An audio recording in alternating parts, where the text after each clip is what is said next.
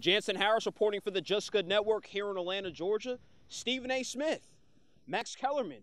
You know what you guys did? Avoided my questions. Avoided my statements with ignorance.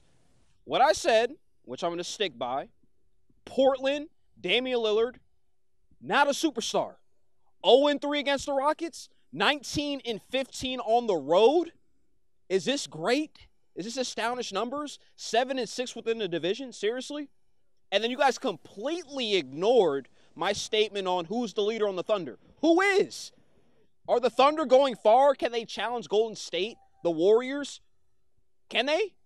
Can they challenge the Rockets? Obviously not. And what you guys do, you create situations because you're more animated than real. Stephen A., quite frankly, you haven't been real since, quite frankly. So I'm challenging you one-on-one to a debate.